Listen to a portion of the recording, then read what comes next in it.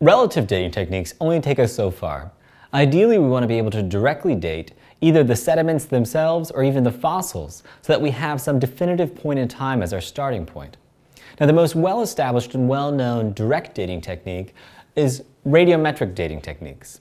These techniques take advantage of the fact that naturally occurring compounds within the Earth decay over time from one isotope to another isotope. The most commonly known of these is carbon dating, which involves the natural decay of carbon-16 to carbon-14 over time.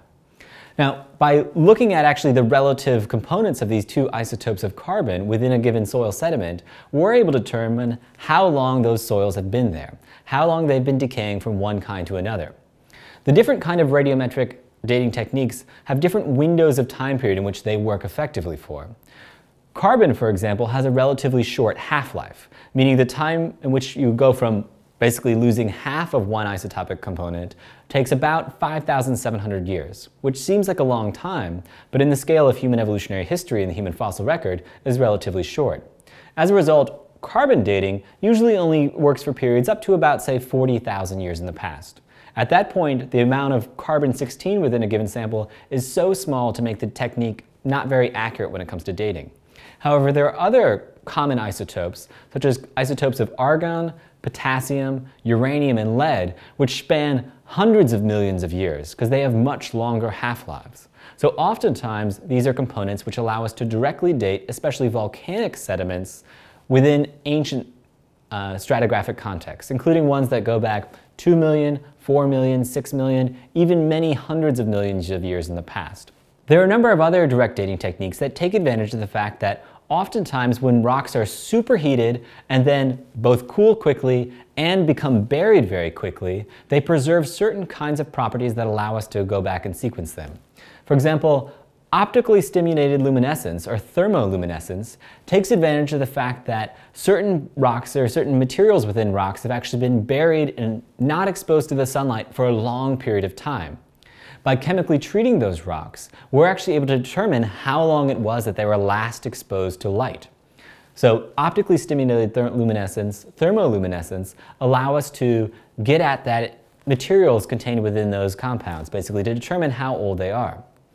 Other absolute dating techniques include ESR, or electron spin resonance.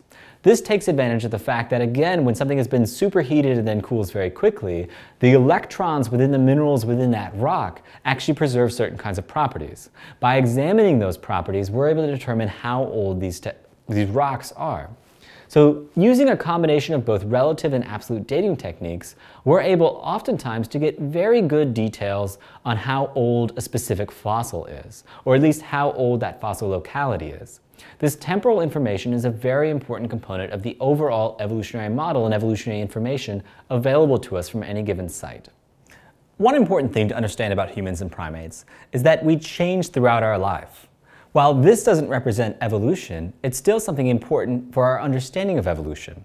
For example, we're not born into our adult forms. We're born as infants, we pass through childhood, eventually into adolescence, and eventually into adulthood, and even later adulthood. Primates in general go through these same kind of periods. Studying the development of humans throughout their life is what we refer to as life history. Humans and primates share a common developmental pattern throughout life. We can illustrate this at a first level by thinking about simply growth and how humans and primates tend to grow throughout their life. So primates and humans both tend to have just single births. So they devote a lot of resources to that single birth. And at the time of birth, if we use that birth as the starting point here on our axis, and think about the pace of growth, basically how rapidly individuals are growing at that time, when new babies are born, they grow very, very quickly at first. And over time, over the first few months, that begins to slow down and they enter into childhood. Most humans, or most primates I should say, and humans have an adolescent growth spurt at some point where they begin to grow faster again, and then growth gradually peters out as you enter into adulthood. So that this growth curve through life is fairly characteristic of primates in general, although primates differ into how much of an adolescent growth spurt they have, whether males and females both have an adolescent growth spurt, and the exact timing of these events. For example, childhood in humans is very extended, and in general in apes, childhood is also quite extended. One of the things that distinguishes humans and apes from the rest of the primates is how much energy and how much value we devote toward childhood.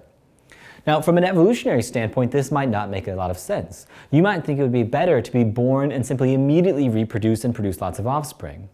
However, part of what characterizes the adaptation of higher primates, including humans, is valuing a lot of energy towards childhood. Childhood is a period where we develop a lot of complexity and potential. We learn things. We learn how to communicate with other social creatures. We develop complex social behaviors. These, it turns out, are all very important for the overall pattern of survival and reproduction that we see in the primates. If we think about humans relative to the other primates, humans tend to have very dependent offspring. When we're born, we're not capable of doing many things. However, we grow very, very rapidly those first several months and even those first several years. Especially our brain, actually. Our brain, because it eventually ends up so large, does a lot of development during that early phase of our growth period. We have a very clearly established adolescent growth spurt after this extended childhood period, but even then we continue to develop and mature until basically late teenage or early 20s usually. Usually our skeleton has stopped growing by the time we're about 20. Sometimes a little bit earlier than that, sometimes a little bit later than that. However, this pattern of development is also an important evolutionary life history characteristic of our species. The fact that we spend so much time period in this pre-reproductive growing state suggests how much we really devote to our final adult selves and the complexity of that final adult self.